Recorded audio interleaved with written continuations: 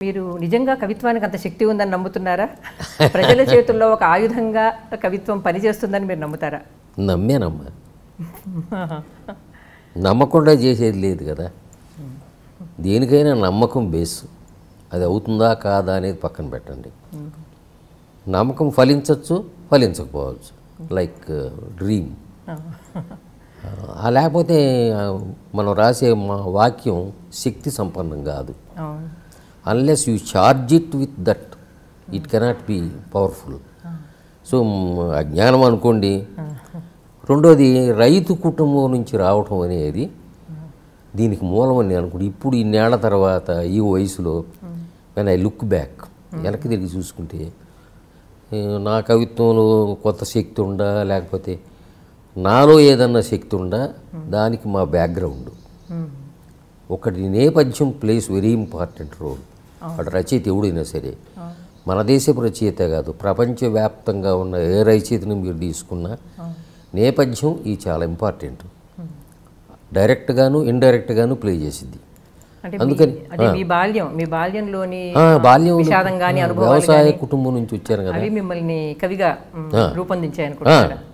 అంటే ఏమన్నా శక్తి రావటానికి నా గ్రామీణ నేపథ్యం, వ్యవసాయ కుటుంబ నేపథ్యం, ముఖ్యంగా వ్యవసాయ కుటుంబం అంటే 30-40 ఎకరాలు ఉండే కుటుంబం కాదు. 2-3 ఎకరాల కుటుంబానికి 30-40 ఎకరాలు ఉండే కుటుంబానికి తేడా ఉంటుంది చాలా. అందుకని 2-3 ఎకరాలు ఉన్న రైతు కూలి కింద లెక్క.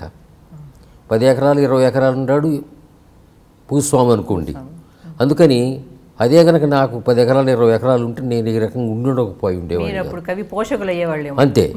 అంటే ఇప్పుడు చేలో దిగి పని చేయటం, అరకదంతం, కోతలు కోయటం దగ్గర నుంచి, దమ్ము చేయటం దగ్గర నుంచి సమస్త వ్యవసాయక పనులు లీనమయ్యా.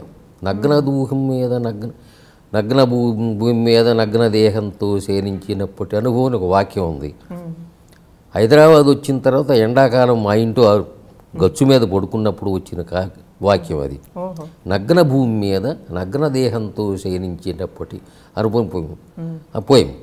దాంట్లో వచ్చి తలికి నీళ్లలో దూకినట్టుగా భూమి మీదలోకి దూకగలదని ఒక వాక్యం. రైతు కుటుంబం నుంచి రాకపోతే, రైతు నేపథ్యం కాకపోతే, అంతగా సంలీనం కాకపోతే ఆ వాక్యాలు రావు. ఒకటి జీవితానికి వాడి కవిత్వానికి అవినాభావ సంబంధం ఉంటుంది. మీకు చాలా చదివారు మీరు. ఎంత గాఢంగా నువ్వు నీ బ్యాక్గ్రౌండ్లో ఉంటావు, నేపథ్యంలో ఉంటావు, అక్కడి నుంచి మీ కవిత్వం వచ్చింది. అందుకని ఈ నమ్మకం కూడా రైతుకు సంబంధించిన నమ్మకం. రైతులు ఆ నమ్మకం కోల్పోయిన దశలో ఆత్మహత్యలు చేసుకుంటున్నారు. కానీ ఎకరానికి 10 బస్తాలు 15 బస్తాలు పండిన సందర్భంలో ఆత్మహత్యలు చేసుకోలేదు. 2-3 సార్లు ఒకేసారి నాశనం అయిపోయినా కూడా పంటలు రైతులు ఆత్మహత్య చేసుకోవాలి గతంలో. ఇప్పుడంతా పరాయీకరణ జరిగిపోయింది. ఎప్పుడైతే రైతు వాడు విత్తనాల కోసం ఇంకోళ్ళ మీద ఆధారపడ్డాడో అక్కడ పరాయీకరణ జరిగింది. మళ్ళీ మీరు అంటే రైతు నేపథ్యం ఒకటి కాకుండా మీకు బాల్యంలోనే తల్లిని కోల్పోవడం, అది రెండోది ఏంటంటే బాధ్యతలు పడడం. అది రెండోది నాకు 7 ఏళ్ళప్పుడు మా అమ్మ చచ్చిపోయింది. మా నాన్న మళ్ళీ పెళ్లి చేసుకోలేదు. మా తమ్ముడికి 5 ఏళ్ళు. అక్కడి నుంచి పెనుభారం నా భుజాల మీద పడింది. వ్యవసాయ పనులు చేశాను, గృహిణిలాగా అన్ని పనులు చేశాను, ఇంటి పనులు చేసుకుంటూ 5 మైళ్ళు నడిచిపోయి చదువుకున్నా. స్కూల్కి పోయి, గుంటూరు కాదు, కూచిపూడి అని ఉంది మా ఊరి దగ్గర, నడుచుకుంటా పోయి చదువుకునేవాడిని. అంటే ఒక రకంగా స్ట్రగులే. ఆ స్ట్రగుల్ నుంచి వచ్చినాడికి ఒక భవిష్యత్తు మీద ఆశ ఉంటుంది, ఒక నమ్మకం ఉంటుంది.